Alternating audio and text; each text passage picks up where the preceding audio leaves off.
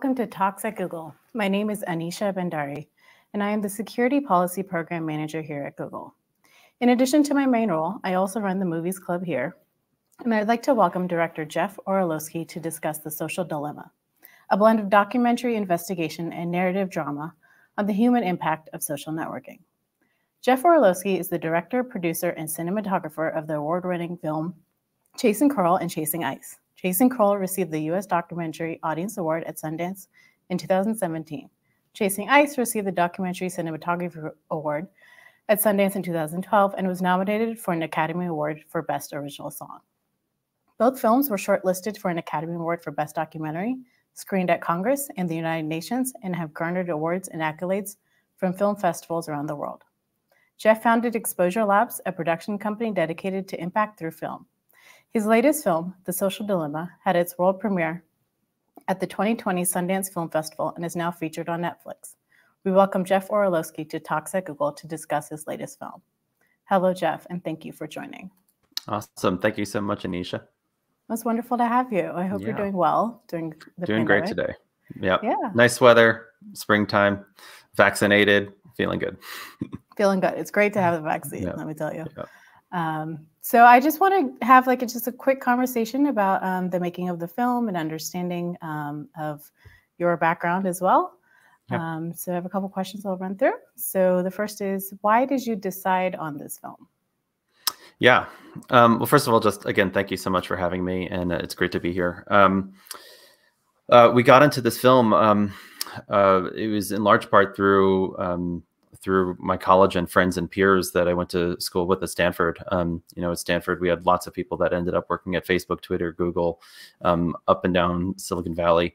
And it was hearing from Tristan Harris years ago in 2017. I started to hear the glimmers from him around persuasive design and design techniques that were used for different intentions.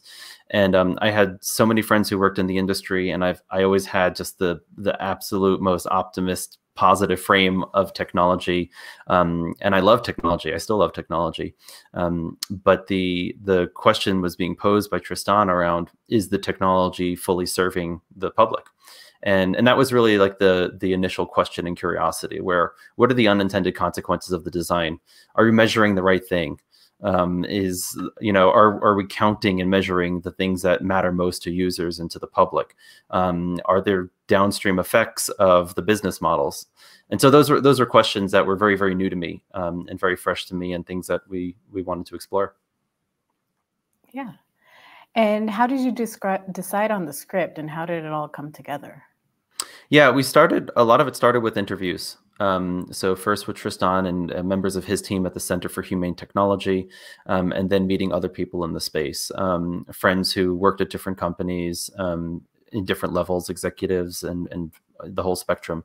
And for our process as a nonfiction film, it was really leaning into, what are we learning from the experts? What are we learning from engineers? I knew nothing about algorithms really going into it. It was a confusing concept. It was a lot of explaining from a lot of people around what algorithms can or cannot do, or how they are effective or not.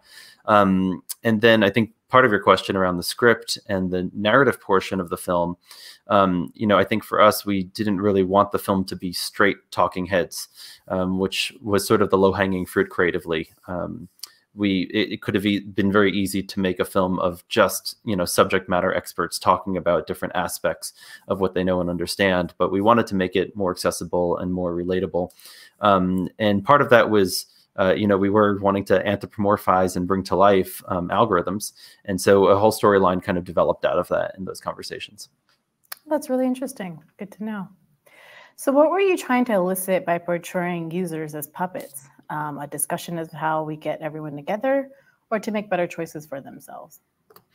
Yeah, I think the puppet language and frame there, I guess there is a visual that kind of explicitly portrays that. But I think for me personally, in my use of social media, the question that I kept thinking about that was posed to us is, we go in thinking that we have free choice and agency on the content that we're seeing, and yet we're not choosing the menu from which we're choosing. Who is choosing, and how are we being shown different things that we are choosing from? And I think, I went into my, my social media experience and days when I was on it really thinking, oh, I'm getting a glimpse of the entire world. I'm seeing all the same stuff that my friends are seeing. Oh, we talk about what's going viral and what's trending. But what I didn't realize was the filtering that happens, the limited perspectives that could potentially come as a result of those algorithms, and what we were understanding or not in our engagement with the algorithms. So that was a big breakthrough for me. And recognizing, as we've seen political polarization, as we've seen misinformation going viral on different platforms, wanting to just shine a light and pose the question of, there are other elements at play here that the public isn't really aware of in terms of what information is being shown to them and why. Yeah, I would agree. So how did you come up with the visual representation of the algorithm, the machines, and what was the inspiration? We spent a lot of time, as I was saying, we spent a lot of time talking with different engineers and explaining how algorithms work, and people at, whether it be Facebook or Twitter or different, news feeds that were being commonly used. And I was trying to wrap my head around and understand, like, what are the different factors? What are the different things driving what is going to show me a particular piece of content at a particular time? What we really wanted to do was to bring to life what we learned as being some of the three main levers around growth, engagement, and advertising. And so we were trying to portray those as three different algorithms that are operating to fill a particular, social media feed. And obviously there's a lot of nuance and complexity to all of that. And then there are algorithms within them and subsets. And but what we were really trying to do is just to bring to life the different notion of different intentions for different algorithms. That's where it was absolutely fascinating to me. And this is where I think the question that does circle back around business models, the question around, well, if we design an algorithm for a business model, what are those consequences that could come as a result? And so these are very, very challenging and complicated questions, things that I know countless people are thinking about and working on. But that's what we were trying to showcase. So when I was watching it, I got vibes of The Matrix. Did you use The Matrix as inspiration? The Matrix was definitely a really fascinating reference that we kept coming back to. And there are times where I have felt absolutely that we are already living in the Matrix and we don't even realize it. The digitization of our real world lives, and now the connection between that digital version of ourselves to predictions of ourselves being, in large parts, the backbone of social media and social networking as it exists today. There's a really interesting cause and effect dynamic that's happening there. And I think countless times, I think January 6th was also a very prime example just of a recognition at the society level that, wait a second, we are operating on different stories. We are living in our own individual Truman shows, our individual versions of reality. But the Matrix came up many times in conversation. That's great. So how is working with Netflix, a company that relies on algorithms to capture user attention, on a documentary condemning that practice? So we made the film independently, completely funded independently. We made it independently, and we premiered it at Sundance a year ago in January of 2020. And that's where Netflix saw the film and picked it up. And so this was not made at Netflix, and it wasn't produced by Netflix, but because of the way acquisitions work, it has the Netflix original stamp on it. And so obviously there are lots of conversations we can have around algorithms specifically with Netflix. I think the big distinction for me is that with the subscription model that Netflix does employ, the alignment feels very clear. The users are subscribing and they're looking for content. And it's also a place where we don't see misinformation and conspiracy theory running viral and rampant. And so I've been spending time thinking through, to what degree are these user-generated content problems versus algorithmic? It's some blend of user-generated content and business model and machine learning algorithms and personalization, some blend of these things where any one of those seems fine and defensible. But when you start adding a bunch of them up, we get into this murkiness of of misinformation, conspiracy theory, misinformation on COVID, political polarization. Like, why and where and how are those things coming up, and why? And so those are just, the big questions I think we all have to wrestle with. Mm-hmm. And so moving on, how did you find and recruit the speakers throughout the film? A lot of that was whether through friends that I knew from Stanford as a starting point. And that's honestly how I was exposed to the idea and the subject matter in the first place, reaching out through their networks, doing independent research, trying to find different speakers on the issue. We started working on this in 2017 into 2018. And I hadn't seen many people from the tech industry talking about some of the challenges about the tech industry. And it was kind of a very nascent stage. Of course, there were academics who had been thinking about this and writing about it for a long time, but that was a relatively new world for us. So we have a whole team of people that were doing active research and trying to find, people who were speaking in thoughtful and insightful ways around the issue. That's great. And is there anybody that was not featured in the film that you would have liked to see? We had countless interviews that we did with people that they just didn't fit into the film for time reasons. But there are people that I didn't know about at the time and would have wished I could have done interviews with. So I think at the top of that list is Sophia Noble, who wrote a book called Algorithms of Oppression. And for us to understand where racism and oppression and bias lives in algorithms in different ways is like super important for everybody to understand and think about. So that's my biggest, I wish I could have done a scene with Sophia. Yeah. And so there was a visible lack of diversity throughout the film. And why do you think that was? We started really looking at who were the people, the insiders from the tech industry who were willing and able to speak out.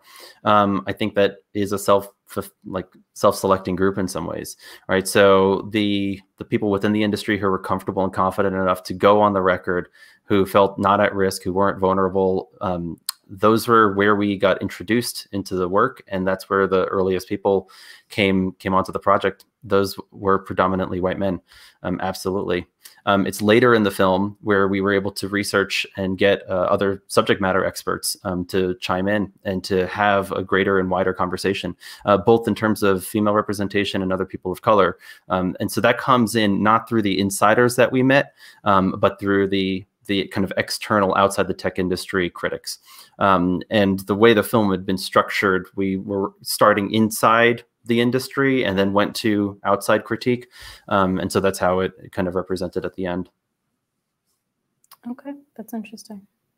And so what was the biggest difference for you in making a movie about climate versus tech and societal issues? Our past films on climate, as you mentioned, I honestly looked at all of this as just a straight continuation, talking about big existential challenges that tie in with business models and financial interests that, I feel so much empathy for the tech industry in a similar way that I look at the fossil fuel industry, where 100 years ago, if you discovered oil in the ground and figured out ways to provide this great resource for the planet, hey, look, we can run engines, we can fly, we can travel faster and farther. That just seemed like the most amazing opportunity from fossil fuels 100-something years ago.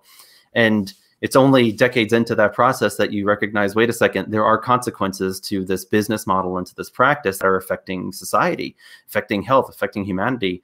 And what do we do about that? And I think that's the phase that we're in right now with a lot of these tech platforms and social media and search. It's like this provided such positive, great opportunity for society for so long. And yet we're now getting into this inertia with the system and the real unintended consequences of the system, where we have to, pause for a second and say, well, wait a second, what is happening as a result of these things that we've built? And what are the consequences? And to both do the research, understand and recognize the consequences, to take ownership and accountability on those consequences, and then to fix them for the betterment of society. And so for me, those are complete parallels from climate and tech. I think these are the biggest issues in terms of, it's to some degree it's asymmetric power, to some degree it's exponential change, to some degree it's how are we changing and shaping humanity on planet Earth in a short period of time.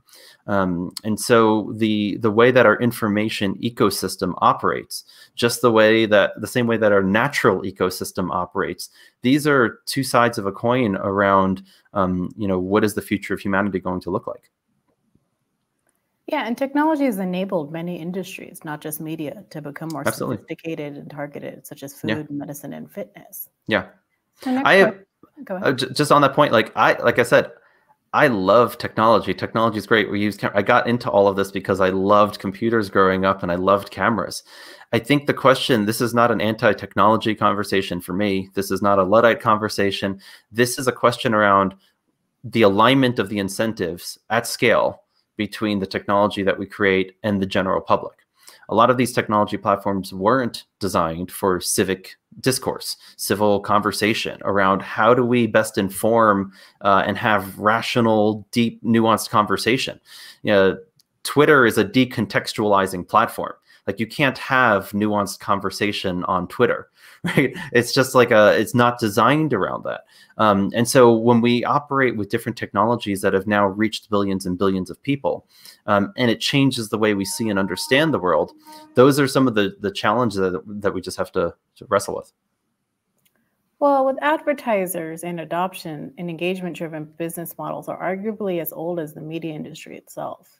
Do we as a society need to recognize some kind of continuity rather than thinking that this is a totally new phenomenon that we need to prevent? Yes and no. I think it is a totally new phenomenon.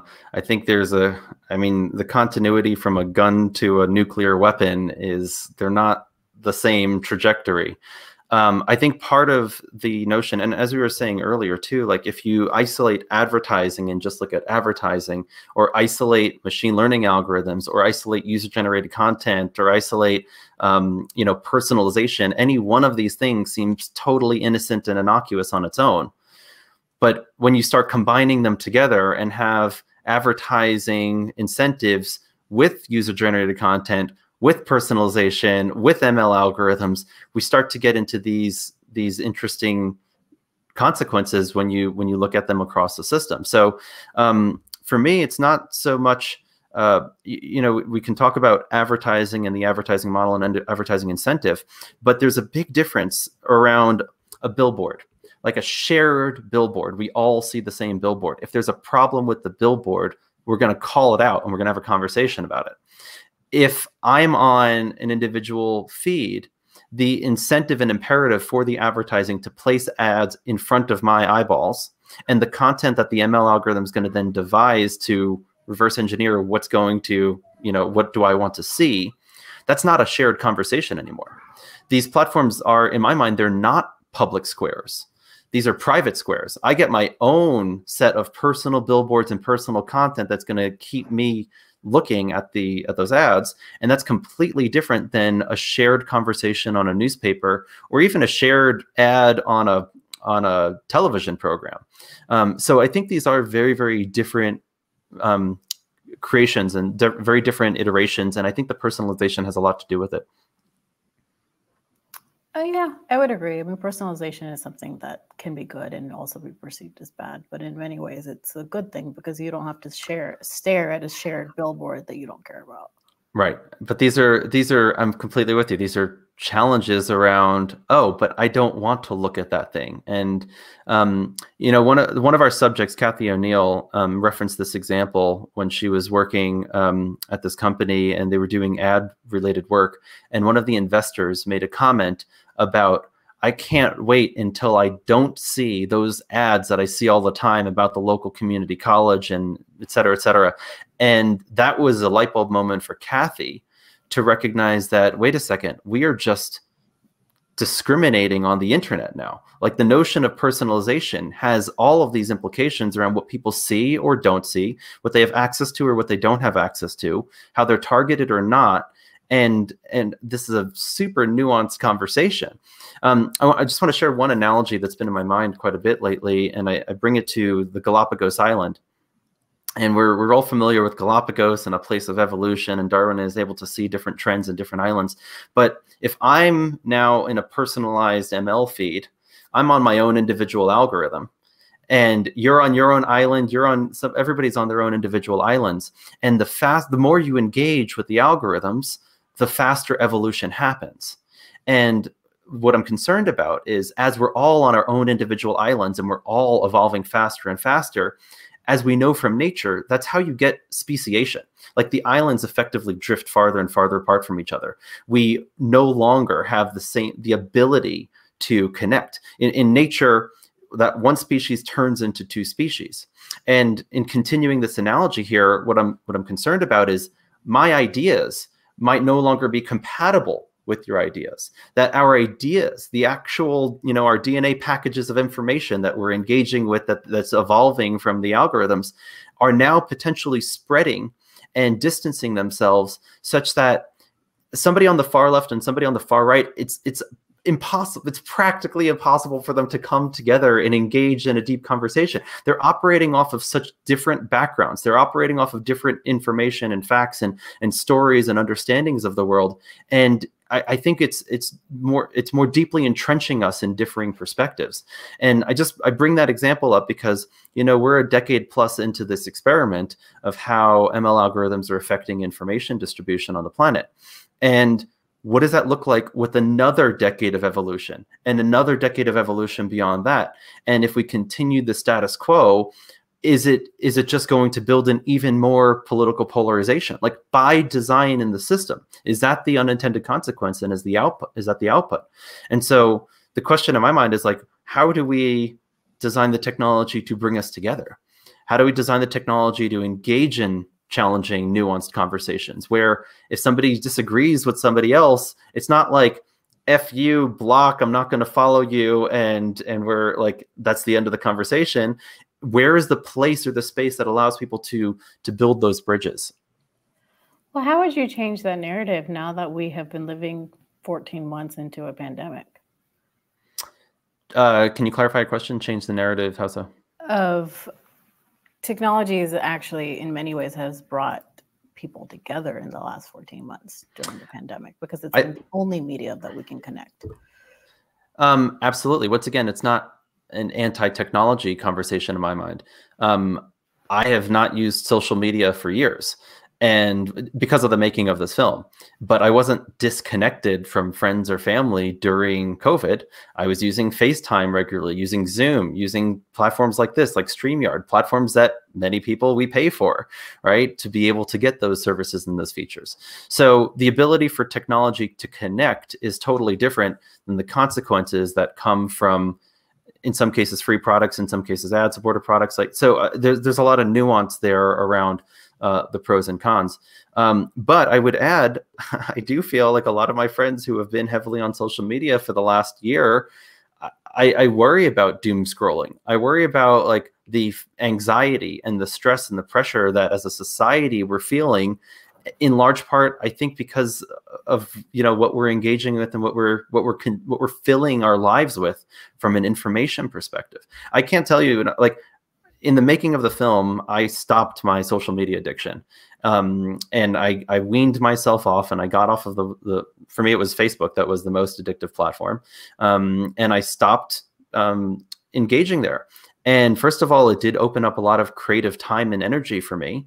But at the same time, it made me more and more aware of what I was filter bubbling myself around. Like, I was seeing, when I looked back, and I went one day and looked back at my, history of posts, and what was I seeing, and why was I sharing certain things, and what were the reinforcement loops that were happening for me personally, and how did it shift me from who I was prior to that to who I feel like I actually am. And that it was fascinating to sort of look back at the 30,000 foot perspective to explore what was most engaging to me and what I was sharing. I don't feel like my life is worse not being on social media. And so the question around engaging with community, using FaceTime or Zoom, having group calls, still being connected with friends and family in a deep way. I feel like I'm closer with my close friends and family than I've ever been. And that's not, that's not because of the technology necessarily. That's like using the technology wisely, I guess. Right. Now, I would say I wouldn't consider FaceTime or Zoom to be social media platforms. Those are meeting platforms. Right. But that's technology that's designed for connection. And that's where I want to lean into how you're defining that, because technology in that case is really powerful and beautiful and enhances human capacity. We make this homage to Steve Jobs in the film, and this reference that he used around how can a computer be a bicycle for the mind? And if I could just break that down for a second, because a bicycle is a tool that's sitting there waiting to be used. And when you want to use it, you can travel farther and you can travel faster. And that tool enhances the human abilities. And that's when I think about technology. Right now, we are in different parts of the country having this conversation. This is a great use of technology to facilitate conversation. When is it being designed for the enhancement of the human capacity versus, in some cases, when is it being designed around how can we optimize for revenue? How can we optimize for, how much money can we make this quarter? Can we build tools to grow? Is time on site actually a valuable metric? We've convinced ourselves that time equals quality. And I think what we've seen is that time as a unit of measure is not the best rubric for quality of life or learning or growth or any of these things. And we're falling victim to, metrics and proxies that are not representative of what necessarily is best for the public. Yeah, that's a fair point. So what's your perspective on influencers? And many people have built their careers on social media, and many of those are people that would not have done so had it not been social media as a platform. That's a great question. It's an interesting question. I guess first of all, there are different platforms that one could engage with and engage in conversation that have different goals and objectives. So I'm a huge fan of Patreon. Clubhouse is really interesting as a new platform coming out. These are platforms that are designed for the user, the content creator, the person who's wanting to share, to build a different model that's not about optimizing for numbers and eyeballs and clicks, where, hey, look, this is my work. Do you like it? And can you support me to keep making my work? Or, hey, here's a community and we want to have a conversation. And at least my understanding as of now is that Clubhouse does not intend to go down the advertising route. So there are desires and needs to have conversation and engagement in society. But I question the use of some platforms. I mean, this is where I've, in my own personal, intention to stop using these platforms, I just didn't want to be part of that machine. And so that's how I represented it personally. But if somebody is trying, I'm a huge fan of activists trying to use different platforms in different ways. But going back to that Galapagos analogy, I still reflect on the fact that if you're not seeing that content, if you're not in that bubble, you're in a completely different isolated world. And I don't know necessarily if these platforms are solving the problems.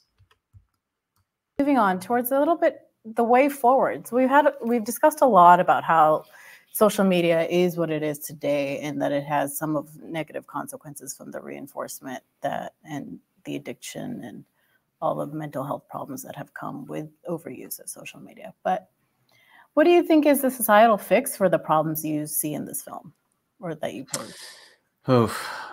Societal fix. It's a great question. I think the first step is education and awareness, which is why we made the film in the first place. I do think that legislation is potentially coming down the line, and I think there are big questions around what does that legislation look like. I don't have answers for that. I think a lot of people are posing those questions and not really sure. I also think that there are huge opportunities for new technology platforms, things like Clubhouse, where people can come and engage, and they're going to just find that they find greater value out of it. If you're in a deep, nuanced conversation on Clubhouse for an hour and you're learning something and you're being exposed to new ideas and new perspectives, you tend to leave that conversation feeling like, wow, I learned something, and I feel good after using this. And oh, look at this community and people that I've connected with. That tends to be a very different experience than other social media platforms.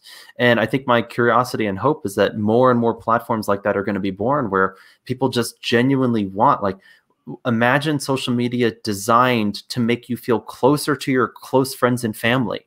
and designed to make you feel more informed about the world and understand more nuanced perspectives. Like, that's a completely different ground up mandate for a lot of different companies. And so if that opportunity existed, right, I think people are going to naturally gravitate towards those other types of platforms. Where do you see such a vision coming from? I think the youth see it and know it. I mean, in the conversations that we've had, you know, a lot of these platforms were designed in college dorm rooms, right? And we're seeing high school students and college students who are eager and hungry to design new technology. I mean, just from our events and our outreach, we have met countless high school students and college students who feel the pressures coming from social media in their day-to-day lives. And they know the downside. You know, I'm a millennial. I'm 37 years old. I remember what the world was like before social media. I remember a high school experience where, like, getting my first cell phone was a really, really big deal, but I could just send very expensive text messages, right? And that was an experience that was in the pre-social media era. And Gen Zers and kids today are growing up. This is the experience of understanding and knowing the world. It is entrenched into the world of social media, entrenched in a world where we constantly heard this, the notion that kids have to always be on. As a junior high school student, as a 12-year-old, you have this pressure to always be on. And these are pressures that, like, I didn't have to deal with growing up. And those are pressures where I think kids are recognizing this is not what they want. You know, this is not how they want to live their lives, and looking and curious for a different way. And so that's something that we've been hearing quite a bit. And I have hope that, you know, some of those students will want to design and build their own platforms and their own technology and build something as part of that response. Yeah, and there's a lot of positive data out there that Gen Z, which is the next generation, tends to be a little bit more benevolent than the previous generations. They have far less cyberbullying. They tend to care more for society and humanity. Mm-hmm. So yeah, I agree. I would like to see them be the solution. So fingers crossed. So in the next couple of foreseeable future, since we're still in a pandemic, what would you think would be an immediate fix? If this was a line from one of our subjects that didn't make it into the film, Jaron Lanier, he had this quote that he shared with us, that if you're privileged enough to not be on social media, he said you have a positive responsibility to get off of social media, and that your engagement and your use of it is actually perpetuating and hurting others that are in the system. And it's a line that I thought about a lot, and our team talked about quite a bit. And I think that's where I took my own personal responsibility around wanting to get myself off of the platforms. So I think there is a question for those of you who can or are able to or are willing to. There is a responsibility factor in my mind around removing yourself from some of those platforms. I think that's just one aspect of a very large conversation. You know, I think this is something where when we jumped into the making of this film, it became very clear very quickly just how broad and expansive this issue is. So within tech, we're talking about mental health, we're talking about information ecosystems, we're talking about bias in algorithms, we're talking about a bunch of different companies.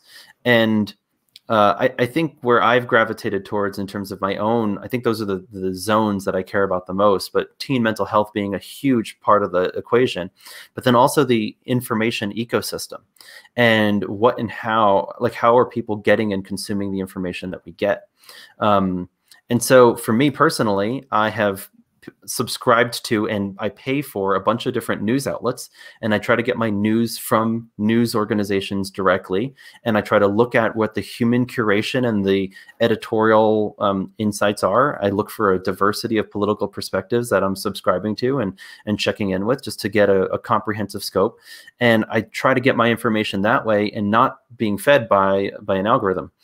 So I know that I have a bit more intention and sense of a wider political conversation, and it's more work and more responsibility and more outlets to check and constantly checking different news outlets. but I'm hopeful and I'm optimistic that it's giving me a more balanced perspective of the world than coming from a feed or an algorithm. Mm-hmm. So in 5 years, where do you see social media in society? Oh, there's an optimistic path and there's a pessimistic path. The pessimistic side, just to reference what one of our subjects, Tim Kendall, who was a former head of monetization at Facebook and former president of Pinterest, when we asked him what he was most concerned about in the film, his response was civil war. And I think January 6th points to the political polarization that we're experiencing in the country.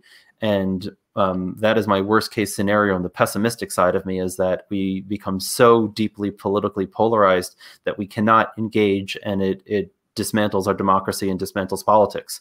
And I hope we don't go down that path. That is a fear and a concern. And I do honestly believe that that is being driven in large part through these platforms. The optimistic side of me is that we have a shift and a change and a reckoning, that we can design tools and technologies that can build bridges, that can bring us back together, that can help us address and answer the biggest challenges that we face, like climate change. And how do we come together as a society to bring out the best in each other and to support each other to make strides and to make progress on these issues. And I think really powerful new technology can help support that and can allow for that. I've always pictured, like, what's a social media platform that's going to connect me with somebody that I agree with on 80% of things, but there's some 20% of things that we totally disagree about and I never would have known. And that person's going to be a really great friend, but we're still going to be able to have like really deep, challenging, tough conversations, right? I feel like in different pockets of my life, I've had those people where I could go into those deep, nuanced, well, wait a second, we have a difference in values or difference in perspective or background or understanding. And like, let's get into those conversations. And I feel like it's harder and harder these days to find those places and those conversations. And so can we design technology that enables that supports that? Maybe that's not going to be something that everybody wants to jump into, but the places and if that could be designed well, I think there's a desire and a thirst and a hunger for it. Yeah, I would agree. And how do you see the public or companies that you spoke about would have reacted to this film? In your perfect world, what would have been the outcome? In the most perfect world, I think we would have had a mass acknowledgement that we need to move off of this business model. I think that is my most perfect ideal world scenario. One of our subjects, Shoshana Zuboff, she wrote this book, The Age of Surveillance Capitalism. And her framework and her push and desire is that we need to actually outlaw surveillance capitalism. And that seems like a really, really big shift in terms of how certain technology platforms exist today. But we are seeing movements in different organizations pushing to ban surveillance advertising, as an example. And I think there is more and more conversation around, like, how do we move off of these systems? Whether it is a Facebook, a Twitter, a Google, a TikTok, or any of these platforms, like, how do we really align the incentives with the users?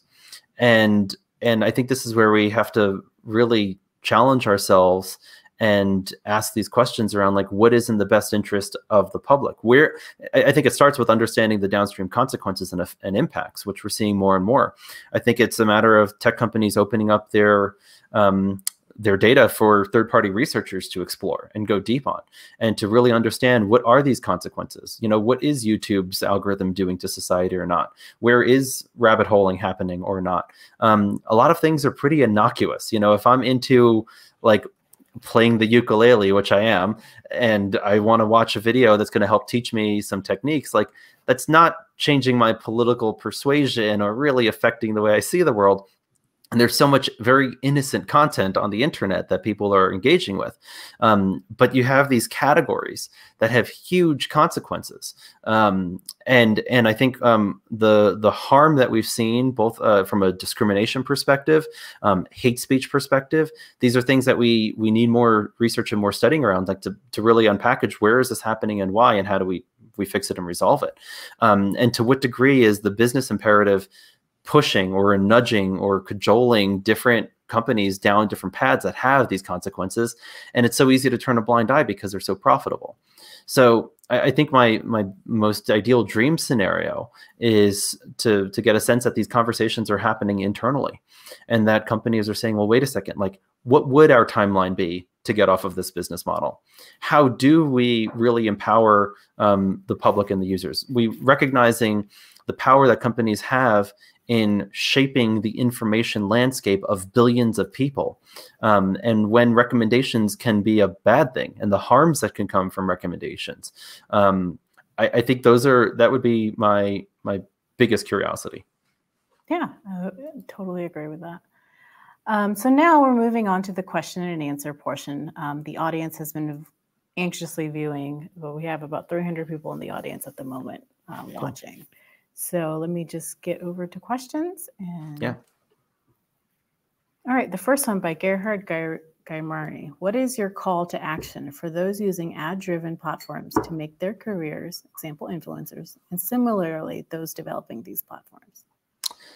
I feel like we hit this a little bit earlier in terms of when we were talking about influencers. I'm a big fan of the non-ad-driven platforms and would recommend people use those and try to shift towards them. And I would recommend that the ad-driven platforms figure out ways to migrate away from being ad-driven platforms. I don't want to oversimplify, because the advertising, as we said, like, advertising is one slice of this like complicated conversation. And I think there's going to need to be more and more research around like why and where are we seeing the worst consequences coming out of the technology platforms. But I think the business incentive is a really important place to look and examine what those consequences are, and how do we shift them. Yeah, I agree. Next question from Michael. Thanks for speaking in this film. It motivated me to delete Instagram and Facebook. Are recommendation engines and algorithms inherently amoral, or is there a delineating line they cross that proves destructive or harmful? Great question. It's not that they're amoral, it's that they're unmoral.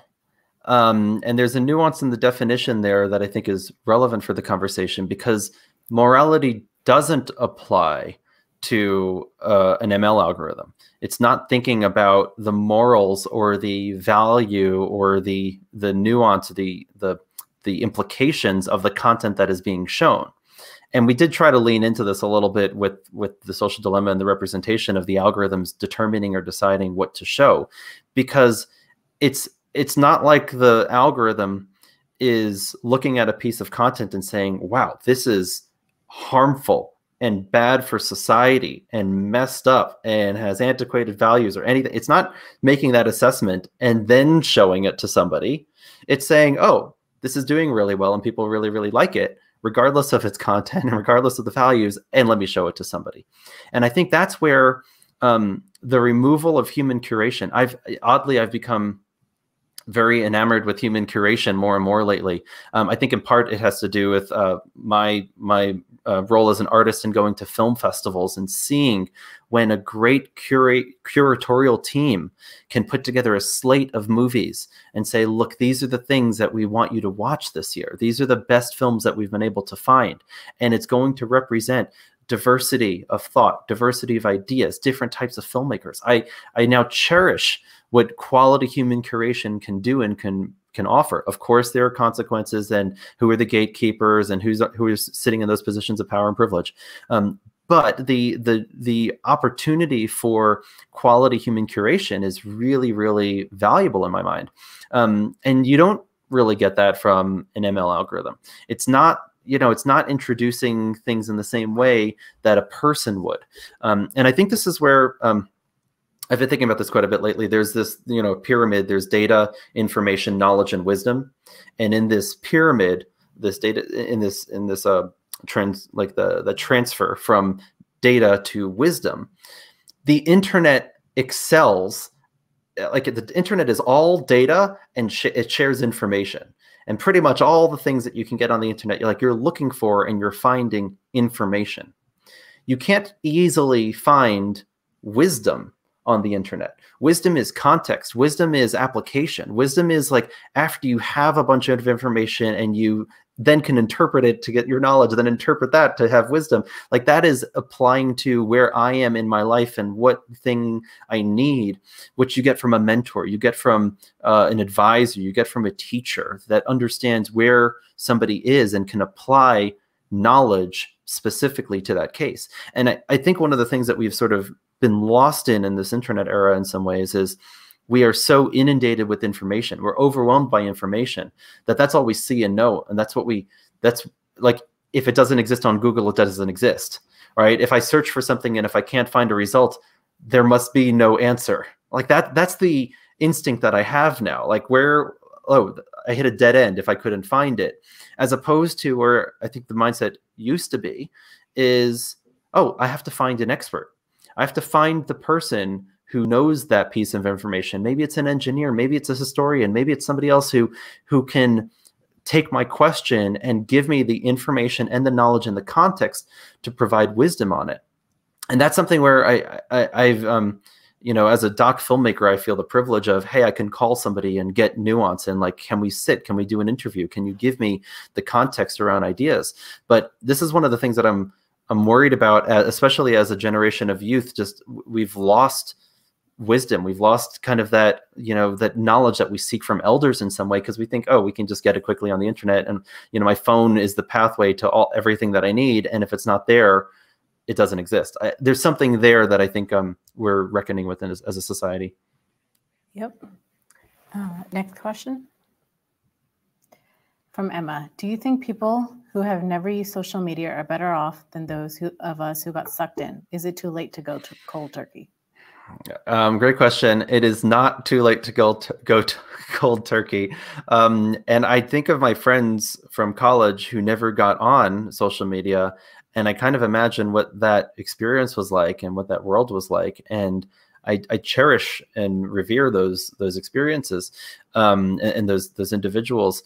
I also have friends of mine who were older that when social media was happening, I remember I had all these conversations with them around like, oh, you're going to love it. It's amazing. Look at this. And they didn't get it.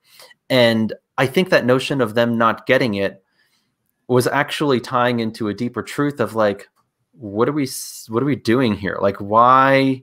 Like, we're all now just trying to sell our own story. Like, we're all just trying, like, in some ways, I look at it as a capitalist representation of capitalist intent around individuals and corporate. Like, these platforms now, in many ways, are just ways and places to sell things, whether it's a company trying to sell things or an individual trying to sell themselves. And it's not about human connection at all. And like, if I zoom really, really far back and see social media as a representation of capitalist intent, then I'm really torn on, what is this entire system of, colonization and capitalism doing to humanity, and these being the places where they're being represented in really, really effective, powerful, asymmetrically powerful ways right now. So if you have a desire to get off of social media, I think you absolutely can. You can also go to our website, thesocialdilemma.com, and you can see we have tools there and resources around rebooting your own relationship with social media, and discussion guides and ways to engage, but all being a way to help reflect on what are you getting out of your time on these platforms, and is it actually benefiting you or not? And to pose those questions to yourself. Just one last thought that one of our subjects shared that really made me think. And he posed this question. So when you're about to make that post on social media, just pause for a second and ask yourself, why are you posting that thing that you're posting? And I started to realize, hey, I'm a filmmaker. I went to this red carpet event and I took a photo. Hey, look at the selfie with me and this famous person that I didn't engage with. I turned this human to human dynamic into a completely transactional, extractive, hey, can I steal a photograph with you? And I posted it for that social validation and affirmation, because I knew hundreds of people are going to like this thing. Like, I just know me and this celebrity, people are going to love it. And, oh, me and this life update, people are going to love this. People are going to, like, you post things because you know before you post it, you know what posts are going to do well and what posts are going to do poorly. And we're hearing this from Gen Z all the time. Like, if the post doesn't get enough response positively quick enough, then they delete it or they modify it or like change the filters. And how do we create this false representation of ourselves, or this like really spun representation of ourselves, just so we get that positive affirmation that we know is coming if I press these buttons in this order? And that personal reflection made me feel a little bit more gross about like what I was using it for and why. And it made me recognize, like, what are the consequences happening to other people? You know, when I look at somebody else's posts and I feel envious or I feel jealous or I feel all those things, I am passing that on to somebody else too, who is then going to see my post and my affirmation. And look, I hung with this celebrity and I had hundreds of likes on this thing. And I'm just putting that emotional burden on somebody else in that process. So, for me, it was aside from having to like wean myself off of it, going cold turkey was fine.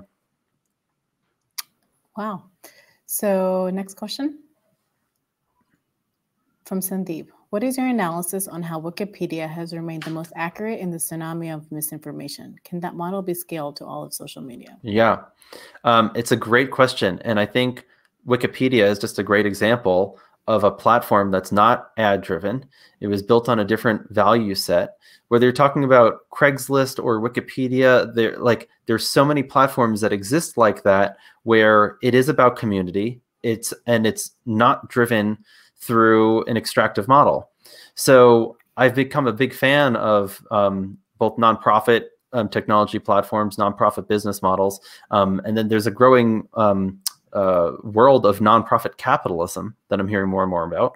And how do we shift the systems? You know, the notion of Shoshana Zuboff uses this analogy in her book, The Age of Surveillance Capitalism. And I think the analogy, when compared to planet Earth, is really, really valuable, because what we know so clearly around the natural world, the physical world, and the fossil fuel industry, like we have turned our physical planet into a bunch of raw resources for extraction. Capitalism has figured out how to turn everything on planet Earth into money. And anything that we can pull out of the ground, anything that we can sell, anything we can chop down or kill or take, can be turned into somebody's profit. And the parallel that she extends to surveillance capitalism is, now that we have digitized our lives, we have turned humanity and our digital experiences into raw resources for extraction. And that's an example where Wikipedia would not fit the description of surveillance capitalism. It is not trying to extract from an editor or poster, like to get them to post more or to do different things. It's designed around the goal of providing information on each of these articles and posts, and the community has incentive and value to create and curate that. It's very different than a capitalist intent coming out of some platforms. So I think that's that would be my quick answer on the question. Great. Next question from So Ray. If companies wanted to do better, what would be the metrics we could use to measure improvements? Metrics would enable us to test different solutions and see what works and what doesn't. Yes, it's a great question. And the tricky thing is that it's not the easiest answer, but I do think that these are questions that we need to explore. Let me start with journalism as an example, and then maybe carry it over to tech, because journalism also does unfortunately fall under some of the same eyeballs and metrics rubrics around, what posts are doing well and what, how much is different content being viewed. Journalism could be framed around, hey, of our subscribers, we can do subjective surveys. We can do analytical surveys around, do you feel like our information is fair and balanced? Do you feel like you're getting a comprehensive view and perspective of the world? Do you feel like you trust our publication? And how do you optimize for trust? How do you optimize for nuance? How do you optimize not for the hit count, but for does our coverage change the way you see the world? Does it fill you? Like, there's so many other ways we could measure and explore what good journalism would look like. And, you know, if you read a long, thoughtful, comprehensive piece that gives you a completely new insight, it might not get the most number of views or the most number of clicks, but it might be the thing that changes the rest of your life. And we have to ask better questions. We have to be measuring better things. So what does that mean for social media and search, right? I think these are questions, and one of the tricky things is that the public doesn't have full insight into how the platforms work. They don't know what they're seeing versus what they're not seeing. So inherently, they're coming in with a filtered experience. But is social media making you feel more connected with your friends and family? To what degree? You know, I want to go to one example, just going back to numbers, because Facebook has their Friends You May Know algorithm, and that was a really effective tool early on to grow the size of the network. And I remember when, hey, you know, Facebook recommends, hey, you and Anisha know the same person, John, and maybe you're friends. And you and I look at each other and, oh, we have a couple mutual friends. How do you know John? How do you know this person? I love all those people. These are all great friends. That was like the early days of the growth algorithm. Now it's like, first of all, I don't use Facebook anymore, but when I last did, it's like, hey, you and Anisha have 200 mutual friends. And I can ask you, oh, how do you know this person? Oh, I don't know them. And oh, how do I know this? Oh, they followed me. And I don't know any of these people. I bring this up just because in this case, I feel like Facebook has usurped the word friend from the English language. And we have convinced ourselves that we can have hundreds of friends or thousands of friends, and that to be followed is to be an admirable thing. And that's all coming out of the intent of the system. It's all coming out of like the way the system was designed. But you don't have 5,000 friends, right? There's the Dunbar number, which we learned about in the making of this project, where humans can only really maintain 150 close relationships. That just due to the physical demands of time, like after that number, the quality and the ability to connect dwindles more and more. And so what I've been thinking about is like, who's in my Dunbar circle? Who do I want to spend time with that meet that like 150 criteria? If I can only fit 150 people in a deep, meaningful way in my life. And so what would social media look like if it optimized for that? What if it optimized for how much time have you spent with your best friends? How deep have you brought your conversations? What are you wrestling with in life? What are you struggling with? And how can technology potentially help that or foster that or enable that? And those are totally different types of starting questions. But I think those are the questions that would yield better technology. Maybe a social media platform that only allows 150 friends. That could be great. That would be fascinating. Like, I'd try that. That'd be kind of cool. So we have one final question from the audience, and that is from William. For people working in entertainment, where the number of followers is starting to matter more and more, such as film, modeling, dance, how do you leave social media and still have a successful career? It's a great question, and it's a challenging one. And I feel fortunate in that in the way our film projects work, I don't feel like we have a need for a meaningful social media following. That's not my goal or objective. But I do recognize for a bunch of industries that may be. I think there are real questions around. I know of a lot of artists who, when they try to get a job or a contract, that the editor or somebody's like, well, how big is your follower count? And that is a metric that people are looking for. I think that's something that we can push back on and say, we don't want to play that game. That's not what we're looking for. I think it really depends on if the content that you're making is digitally distributed, or if it's in real life, or what the experiences are, or what kind of content one is making. But to move away from follower count and to move towards some of those more subjective measurements, that the audiences that see your work respond in this way, or these are quotes and testimonials from people that have seen my art, or this is the experience of our community that engages with our material. I think these are the challenging things that we need to create new ways to move off of a numbers at all costs measurement system that would really allow the creators to do the work that they want to create. I would point back to Patreon as an option around subscribers and people who are fans of one's work. And it doesn't need to be subscriber count, but it could be the depth and the nuance of people believing in your work and wanting to support more and more. Yeah, that sounds great. All right, Jeff, we're coming up at the end of time, and I'd really like to thank you for your time today. This has been an incredible talk.